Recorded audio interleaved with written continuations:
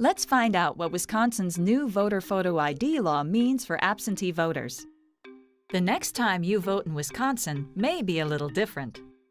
That's because now, voters are bringing an acceptable photo ID to the ballot, even absentee voters.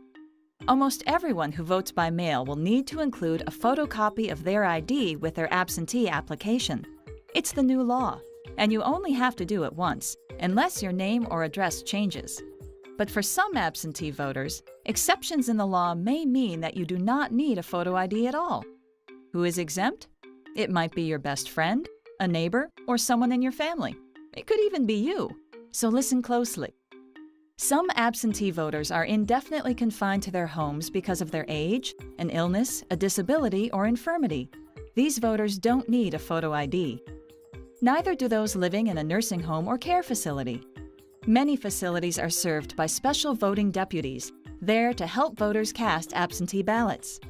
If your facility doesn't have a deputy, ask an official at your care facility to sign the outside of your absentee envelope as proof of your ID. The third group of absentee voters who don't need a photo ID? Members of the military on active duty away from home. This includes merchant Marines, military husbands and wives, and any voting age dependents. U.S. citizens who live permanently overseas but still want to vote in federal elections for the president or members of Congress can also mail in an absentee ballot without a photo ID.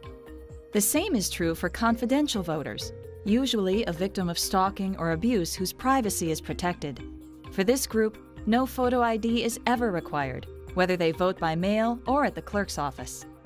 For all other absentee voters, these exceptions to Wisconsin's new voter photo ID law only apply to those ballots sent in by mail. Vote at the polls or your municipal clerk's office, and you'll need to show the right photo ID. Absentee voters can find out more at bringit.wisconsin.gov. Sponsored by the Wisconsin Elections Commission. Also find us online at elections.wi.gov. Thank you.